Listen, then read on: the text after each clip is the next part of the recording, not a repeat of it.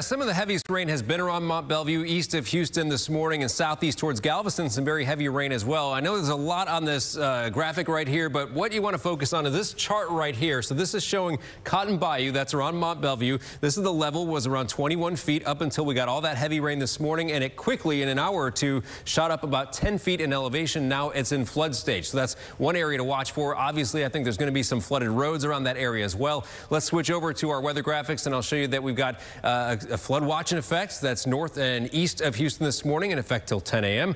We've seen very heavy rain last night north, but it's shifted east and southeast of Houston this morning. There is a severe thunderstorm watch in effect as well. So severe weather is technically separate from flooding. Severe weather means potential for hail or strong winds or even tornadoes.